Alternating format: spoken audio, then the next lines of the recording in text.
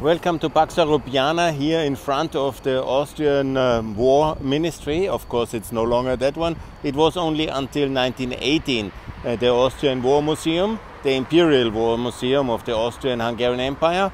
But today it's the Ministry of Economy, Labor and many other of the important ministries. They are based here, and it's a symbol for the Austrian colonialism in the Balkans, for our wrong war policy, for our anti-Americanism, because here Austria waged war against America. In 1917 we were enemies, and it's time to make peace again. Austria and this beautiful lead nation of NATO, America, should be friends and should be united in NATO.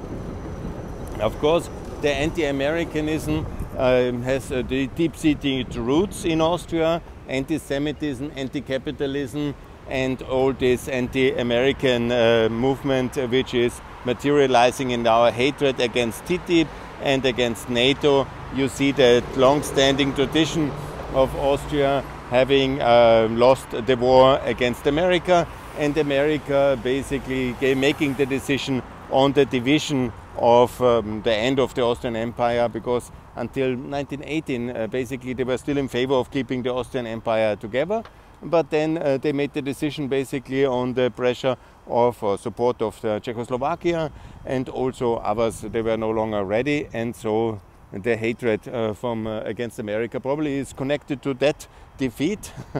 I'm not sure, because there are so many reasons for this strong hatred of Austria against America.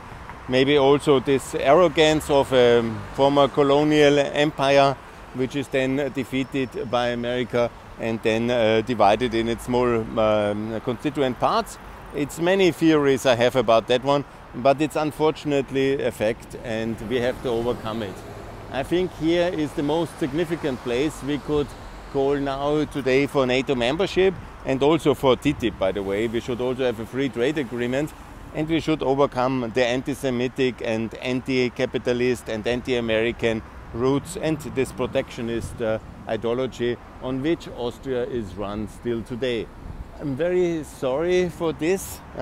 It's now 2022, and we still have a government opposing Mercosur agreement with America, with South America, which is still officially against the free trade agreement with the United States of America.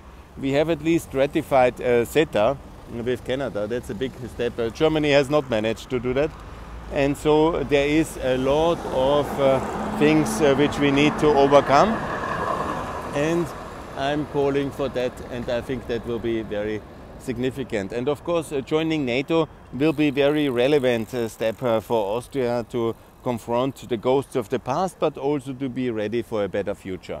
And Austrians are quite normal Europeans. I think so. We are not so different than Germans, Italians, Slovaks, Hungarians, Croatians. We are a bit a mix of all of them, to my best knowledge.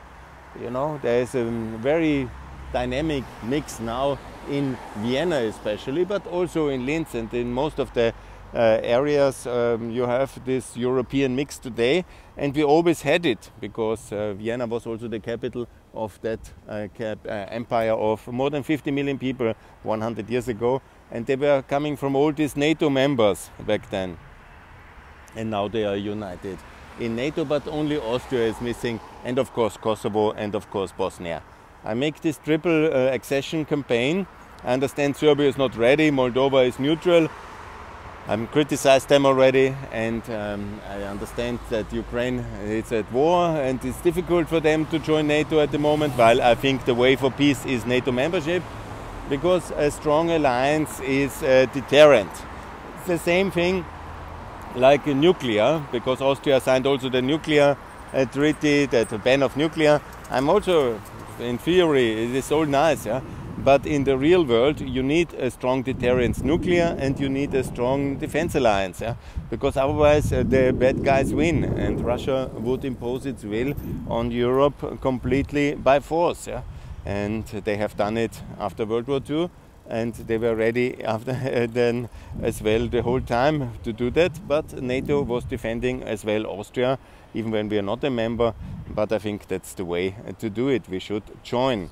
I understand that many of the people also in the Austrian defense establishment, because they have different opinions, partly because many of them are on the Russian payroll, but also many of them, they have this idea of a strong neutrality, armed neutrality. I just don't see the armed neutrality because we don't invest in our defense. And also I don't see against whom we should be against the other EU members or what, against Switzerland. No, the idea of one defense union is to be strong, together in all of Europe united. And that's the idea of the European Union, to the best of my knowledge. And when we have a Trump presidency again, because that's a big argument, it would be also much better that we are much more united in Europe as well, because we could also carry a bigger defense burden, also a nuclear defense burden inside the European Union, inside NATO, because it will be ultimately also the EU joining NATO, because Malta, Cyprus and Ireland and Austria will not alone change the direction of ever deeper integration of the EU in NATO, and then we will be all united, and I think it's very good. And Austria can then return to EFTA, and then that would be basically the end of our membership in the European Union. That would be very sad, but I'm very much in favor of us joining NATO and staying in the EU, which is the logical, I think, conclusion of our Western integration. Yeah, that's the logic of my people's petition. I have now found already 100 people signing. That's in the first week. I'm very happy with the result. It will be on for many weeks, and then we will have many more signatories. Of course, I understand it's only 16% of the Austrian population in favor of NATO, but you know, also in Finland it was the same.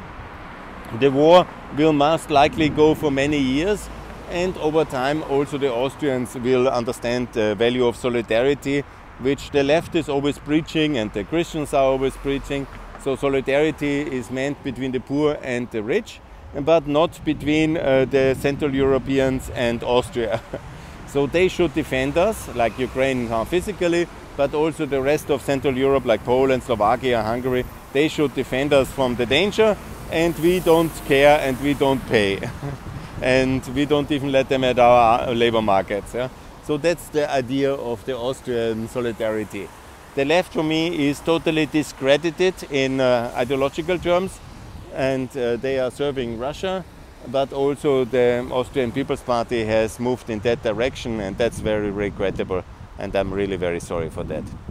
So I hope for the Greens and the Liberals to join this movement, and I hope that it will be a big mass movement towards NATO membership of Austria in the coming weeks and years, because it's the only logical direction of us being fully part of the Western world, of the free world, and overcoming this tragic legacy of the Austrian anti-Semitism and anti-capitalism, anti-Americanism, which is and protectionism, which is all the same ideological kind of socialist, nationalist root cause, and we have to overcome it, I think, and to be a normal country, that would be the direction.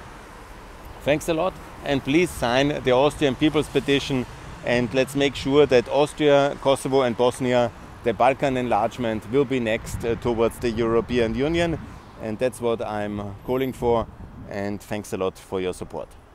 Thank you. Bye.